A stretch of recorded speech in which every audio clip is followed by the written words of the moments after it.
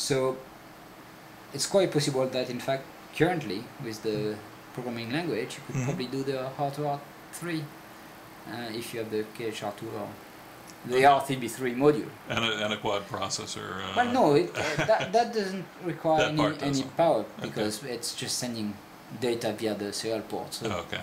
you don't simulate anything. So Okay. So that's. Okay.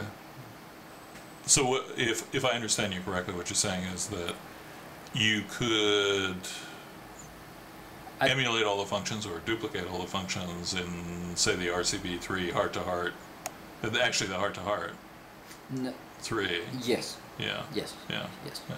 Well, that'd be extremely useful because then you could extend it. Exactly. Yeah. Yeah. Instead of being locked in, and you could do it in English, right, or French, or German, or whatever you want. Yeah. That's that would be extremely interesting. That's something which is not that difficult to do. Oh, really? Okay. Easy for you to say. I almost did it once, so because once you define, the system is based on services. Okay. So once you define your service, Yeah. the link between the visual programming language and the service is done by an interface which is almost common. Okay. So my guess is that if you define the service properly, then you should be able to create a motion from there. Okay. I've not done it, so I've not even tried. Yeah, I've not yeah. even tried the visual programming language because I'm still stuck on the simulation. So, but yeah, it's something. If it's good enough, I think it might replace the code that I was going to do in C++. Oh, really? Because I was intending to do everything in C++. Yeah. Because, well, I don't really like doing stuff this way, but I prefer to be in control of Sure. exactly what's going on. Yeah. But there is benefit to have everything visually visible. So you could imagine having, if you imagine my robot with the webcam service. Right. There is a webcam service in the. Oh, really? In the okay, in the already kit built into. Yeah. Not yet managed to have it working, but that's something else. So you could imagine linking that to a form recognition service, for example, and link that to have some kind of output like form recognize or something like that, and have a small graphic brain saying if form recognize at this position, then turn the head that direction or move that direction, stuff like that. I mean, you could do it visually, so that would make probably a big difference. Problem is, once you start adding more and more stuff, how easy will it be to display everything? Sure. So that's another problem. But yeah, it's probably quite. It will be easier to approach for someone who doesn't know C++ or who doesn't want to code everything. That's something else, because it's easier for me to code in C++ than to make any parts of the robot. But for people without programming experience, then people have different skill sets, and it's like I couldn't build a robot from scratch, or maybe I could, but it'd take me forever, and I'd get frustrated. But I can take the kit and then I can modify it, right? And then I can do the programming because I love the programming side of it. So it's how difficult is it to get the whole environment installed and up and running, realizing that it's pre-release, way pre-release now? I think it's quite simple right now. The kit itself, you have to download the SDK. You need the DirectX and the proper DirectX card if you want to do a simulation. So that's okay. That's one. For the visual language, I think you need the .NET 3.0, which there is a link somewhere to download it. It's not in the package, I think. And after, if you want to program, you need Visual Studio version.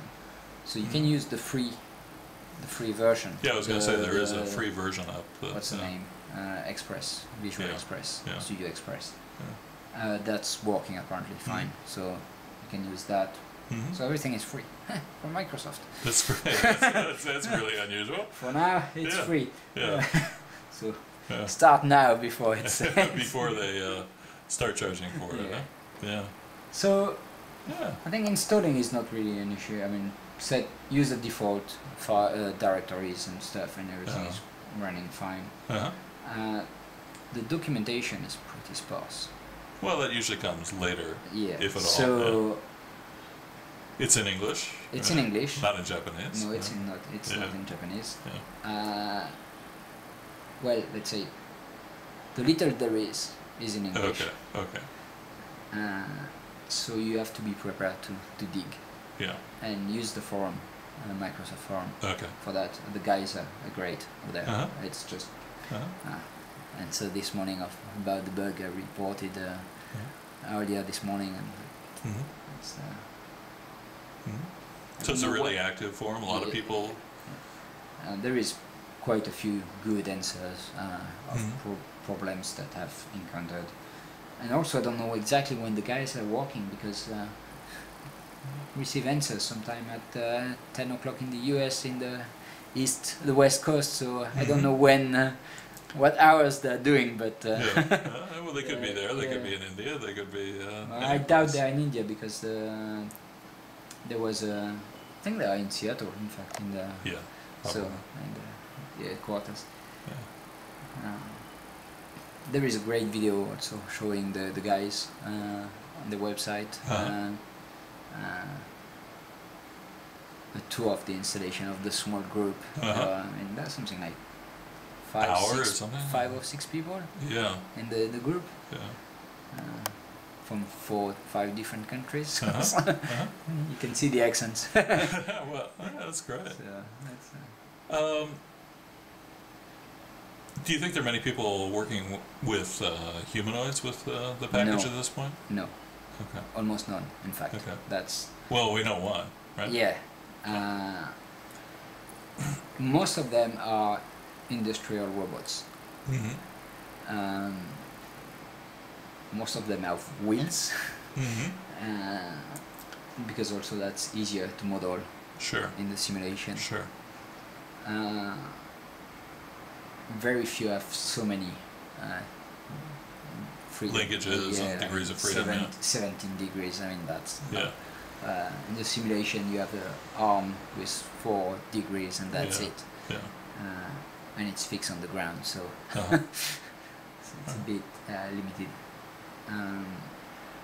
However, they have been putting way more work in the sensors area, because few of them have laser rangefinder, vision. Now there is even a simulated webcam module for the simulation.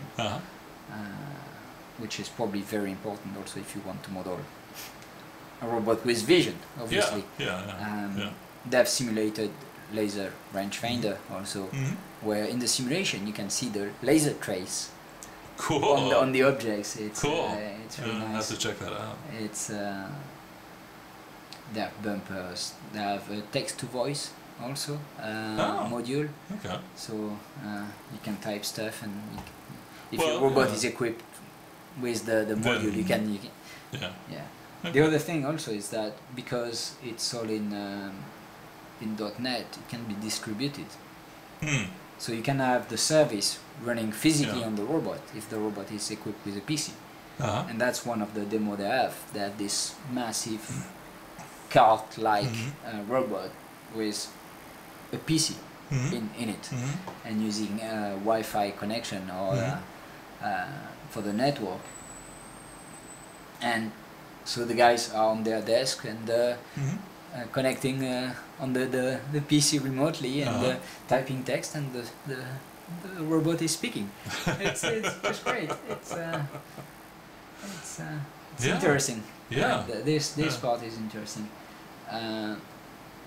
obviously nothing prevents you to do the module, the interface on your PC and have a custom protocol, remote protocol for the robot. So you can imagine having a very small microcontroller on the robot and a wireless connection to something on the PC doing the service.